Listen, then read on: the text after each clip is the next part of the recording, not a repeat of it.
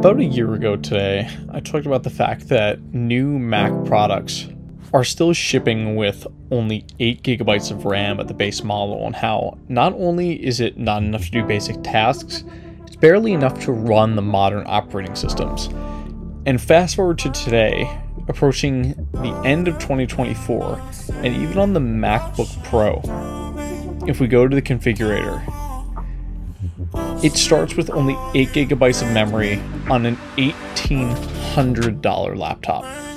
To let that sink in, a 16 gigabyte kit of the type of RAM they use costs about $20 in wholesale.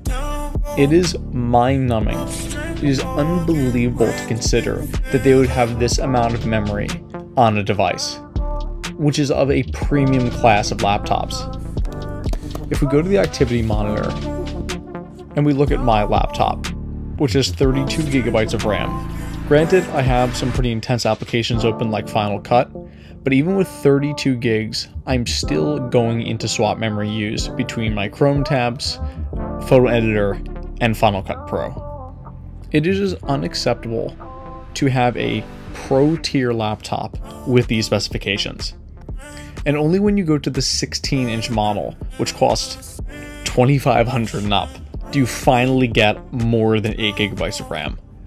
I think this speaks to a much larger issue at Apple, where Apple's purposely designing machines that are underperformant to force you to climb the Apple price ladder.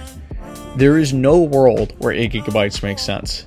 It didn't make sense 10 years ago, and certainly doesn't make sense today. If you look at any other competitor, none of them even offer an 8 gigabyte model. And maybe on like Chromebooks or junk machines, sure, you'll find that. But this is, again, at the absolute elite class of laptops, or it's supposed to be.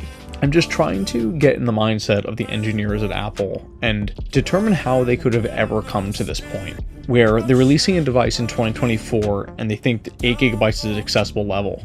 Again, the unified architecture means nothing. I understand they say it's more optimized than Windows machines and Linux machines, but it's still not enough. We have, again, an Apple application. This is in-house, and with a minor workload, it's using 16 gigabytes of RAM. How can we say that 8 is enough? And this is not including the operating system, it's not including anything.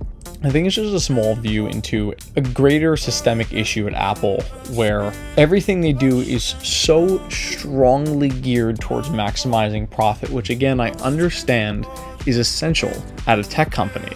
You have to make money, but there's no reason why they have to force you to climb this ladder to buy things you don't need. You could have a 16 gigabyte base model and still offer a bunch of much higher end devices.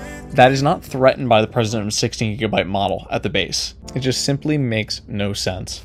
Allow productivity users to get their job done, and allow professional users to also get their job done. We don't need to force people that are just browsing the web and looking at emails to spend $3,000 on a workstation grade machine. It's just not necessary. It's just truly their entire lineup runs this way. It's something that I hope improves in the future, but it honestly seems like it's not going to. And it's just a game of how many more years can they possibly have 8 gigabytes as the base? Are we going to be in 2030 and in the same spot? And I know that also once it happens, there's going to be this big like, oh my god, we're amazing, it's 2040 and we're finally upgrading the 16 gigs at the base model. It's like, it's not worthy of applause. You should have been there 45 years ago. Either way, I'm always so frustrated with the way Apple handles the Mac lineup, and it seems like they're purposely shooting themselves in the foot, but, you know, clearly they know something I don't. I hope you all liked this video, and if you did, please do like and subscribe, and I look forward to seeing you all in the next one. I'll see ya.